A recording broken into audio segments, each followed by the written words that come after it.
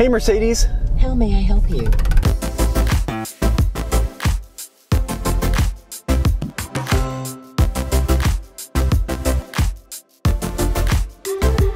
This is a Mercedes-Maybach GLS600.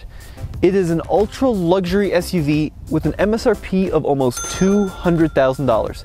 In this video, I'm going to show you all the incredible gizmos and gadgets. This right here is the Maybach logo. And Maybach is an ultra premium brand that dates all the way back to the early 1900s. They were eventually acquired by Daimler-Benz, and in 2002, a separate brand was created to compete with the likes of Rolls-Royce. That separate brand went away in 2012, but the Maybach name is back on vehicles like this GLS. And here's a great way to think about it. A Mercedes AMG is the ultimate high-performance Mercedes.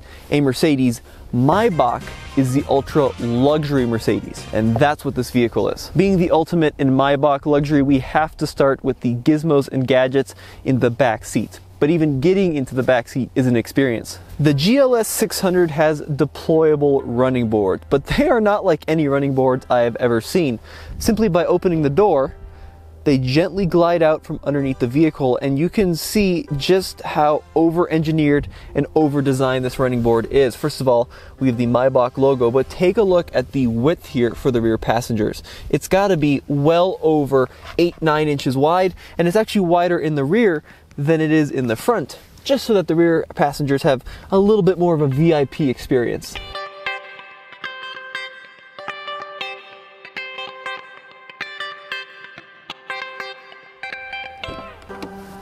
The Mercedes-Maybach GLS600 is only available as a 5 or a 4-seater. There is no third row option available. Now, if you get the 4-seater like this configuration, you can spec it out to the ultimate in luxury business jet travel. And here's what I mean. Take a look at the seats. These seats are incredible. They actually moved them back in the GLS for additional room. But first of all, we've got a suede headrest up here at the top. Just below that, you'll notice the lumbar pillow. It's of course marked Maybach here and Maybach on the back.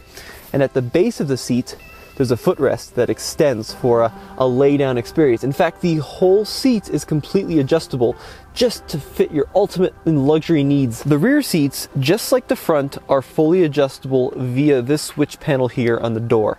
Now, just like the front seats, you can slide them forward and backwards. You can also recline them. You can adjust the headrest electrically. And then the best part is the footrest, which extends by pulling up on this front portion.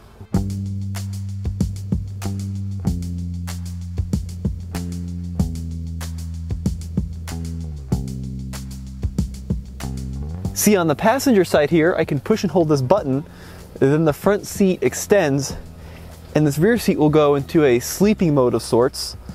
So I have room to lay down completely. Or at least that's the idea.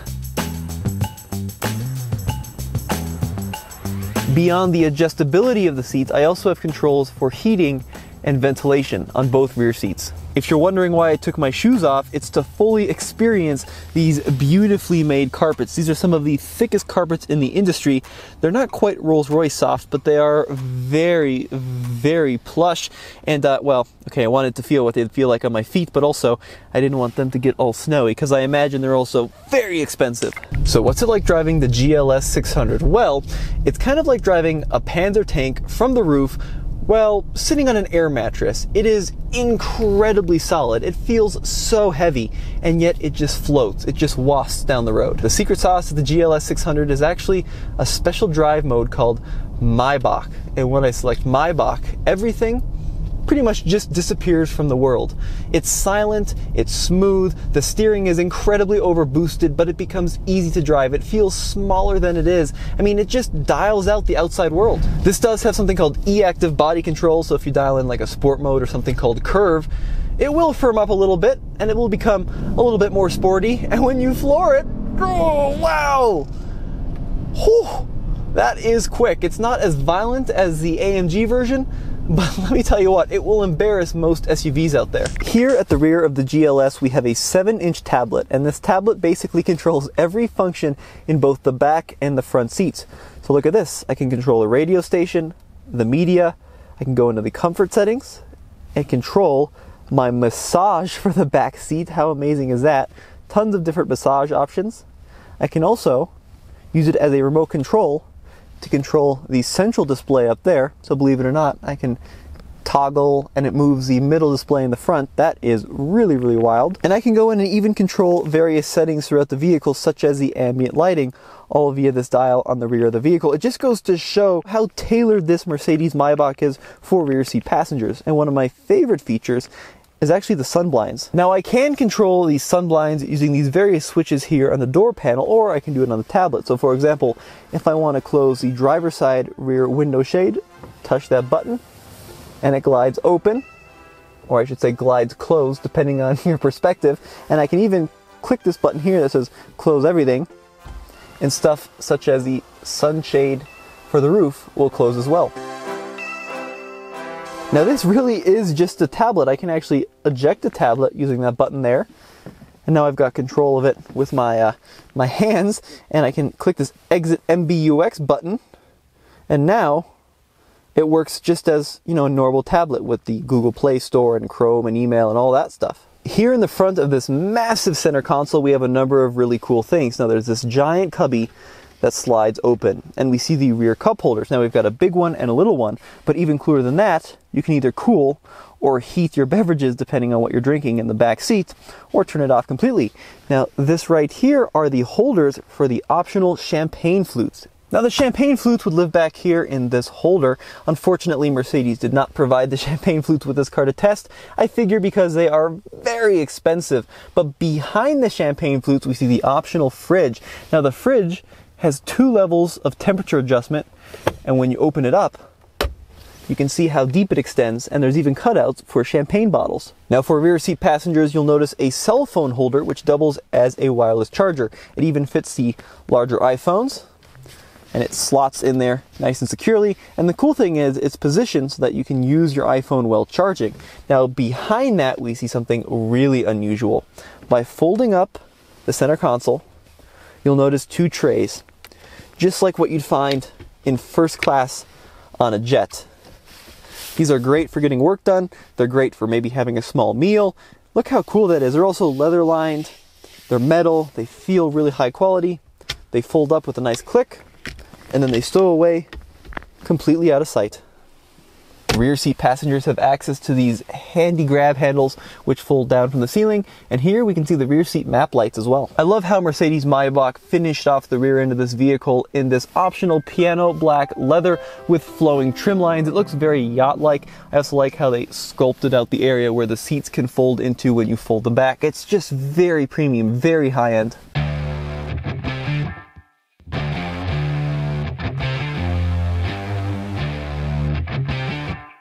One of the most striking features on the outside of the Maybach GLS600 is this paint scheme. Now this is very bespoke to this car. It's a 2-tone paint scheme, and it is beautiful, but it's also extremely expensive. The 2-tone here is an $18,500 option. It's extremely well done, beautifully precise, but it better be for the price of an entry-level compact car. First of all, the grille and the front venting is entirely redesigned compared to the standard Mercedes. Now, you've got this chrome kind of mesh in the front, and then you've got this big waterfall grille that says Maybach on it. But a little bit more interesting than that is actually the Mercedes emblem that sticks out from the hood. I don't believe, and let me know in the comment section below, but I don't believe any other version of the Mercedes GLS offers the standalone hood ornament. It's also a little bit flexy, I assume for pedestrian and for theft prevention, but it's an old school touch that I absolutely love. The wheels are also unique to the Maybach. First of all, they say Maybach here on the center cap, and they are available in 22 or 23-inch wheel options. Stepping around to the rear of the vehicle, we of course have the Maybach script along the left, and then on the right, it's written GLS600. In the standard Mercedes GLS range, you can get this up to a 580. Step up to the AMG trim, it'll say GLS63. Now the 600 is the top of the line model. Now back in the old days, 600 would mean that this had a 6-liter engine, but it doesn't. Let's take a look at what's underneath the hood. Underneath the hood of the GLS600, you'll find a 4-liter bi-turbo V8. It's actually a similar engine to what you'd find in the AMG 63. but it doesn't make as much power. Now the AMG 63 makes over 600 horsepower. In the Maybach, it makes 550 horsepower and 538 pound-feet of torque. Mercedes-Maybach says that the 0 to 60 time on this vehicle is under 5 seconds, so not bad for a vehicle with tray tables. This needs to be the benchmark for all new Mercedes and Maybach products, at least in terms of driving dynamics. This drives like how I imagine a 1960s Mercedes limousine would drive. It just isolates you from everything. It's incredibly soft. It's not sporty, but driving around here in the US, I rarely feel the need for the sporty driving experience, at least every day, because we're stuck in traffic, we're stuck on the highway, we don't have these little B roads or zippy roads that they have in Germany or Austria for the most part, and this is the ideal driving experience for the United States. You just sit back, turn on the massage, turn on the ventilated seat, and go straight for miles on end.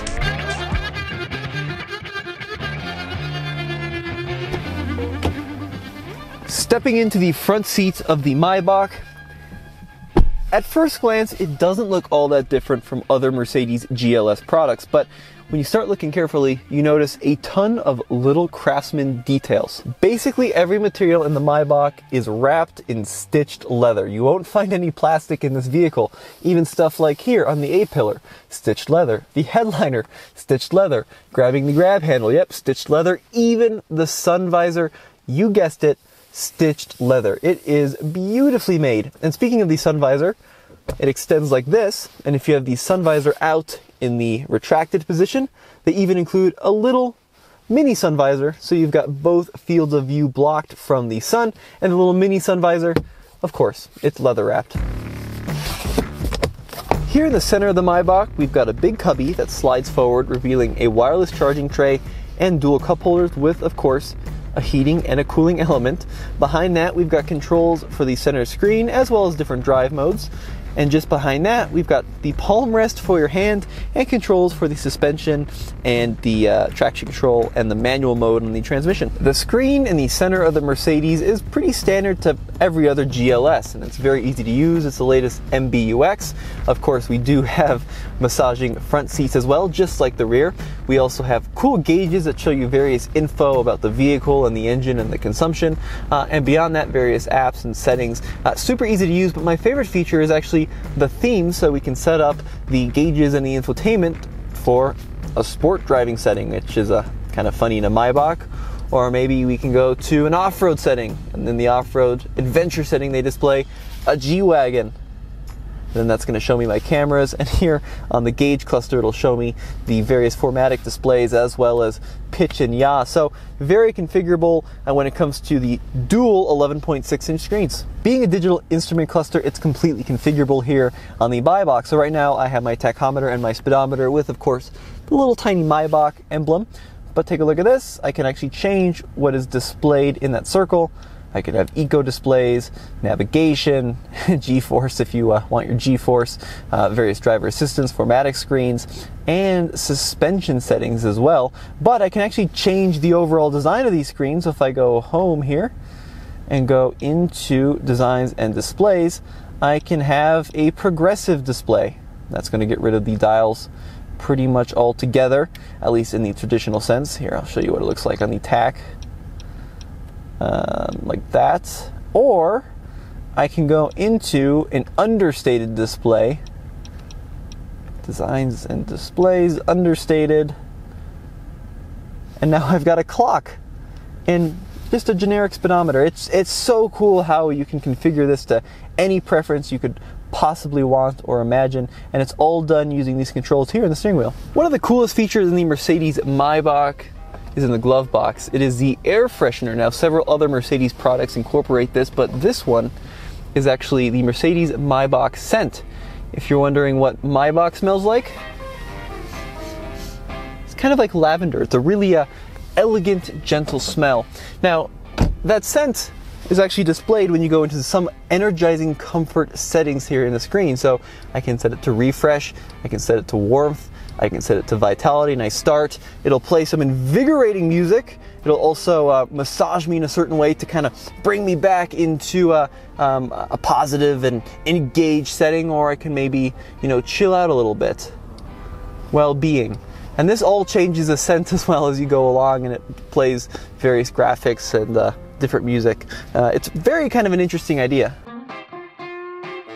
The Maybach GLS600 might have more speakers than an IMAX movie theater. They're Burmeister sound, and speakers are everywhere with these really cool machined speaker grates. So we've got one at the base of each driver and passenger door, and then up here on the A-pillar, we have two right next to each other. So 3 on the left front door, 3 on the right front door. That is 6 so far. We've got a ginormous speaker here in the front of the dash, so that's going to be 7. We have a speaker up here by the dome light, so that is 8. On the rear doors, we have 9, and then 10 up here on the rear door, so we've got 2 on each rear door, so that's 9, 10, 11, 12. We've got 1 up here on the roof, that's 13.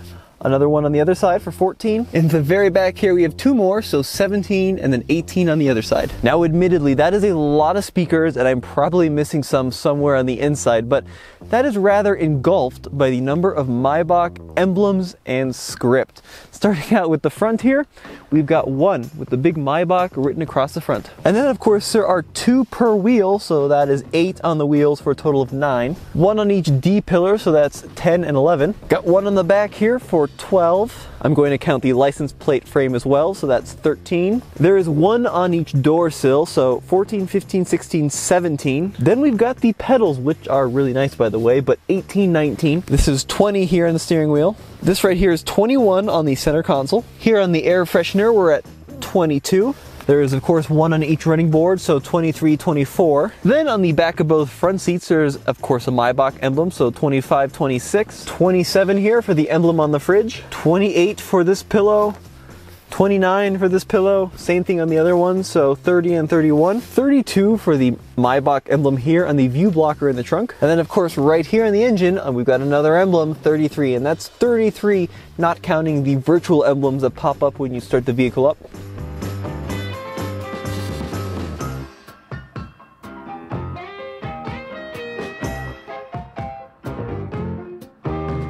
There are a few ways to get into the back of the GLS600. You can use a key, you can use a button, or in theory, you can do a kick. You can, it works, that's awesome. Now let's take a look at the Gizmos and gadgets, gadgets and gizmos in the rear of the GLS. Unfortunately, if you spec the rear fridge on the Maybach, you do lose a tremendous amount of trunk space.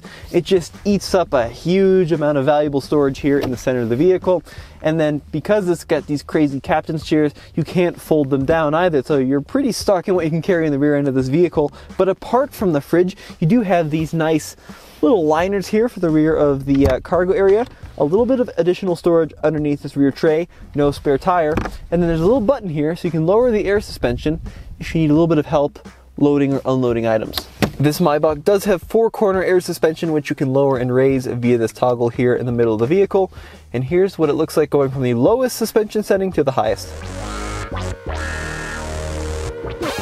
The GLS also gives you this little bubble that shows you what suspension height you're at. So right now I'm in the sport mode, but if I head into the off-road height, you'll see that as the suspension rises, so does that little bubble.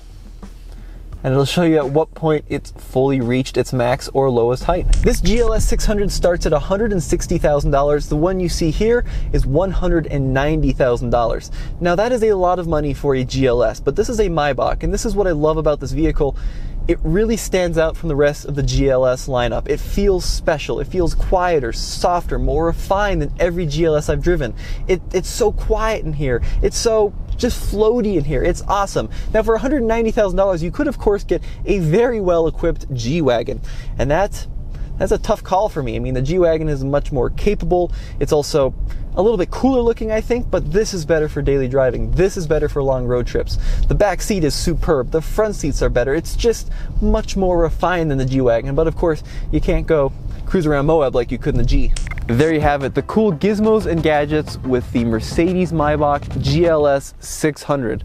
What a cool piece of tech and luxury all mixed into one. Now I was worried that this would feel like a slightly freshened up GLS, but on the road, in the cabin, it does feel like something truly bespoke and something truly special. Let me know what you think of the Mercedes-Maybach GLS600 in the comments section below. And as always, this is Tommy with the Fast Lane Car. Check out tflcar.com for the latest and greatest in new SUV reviews.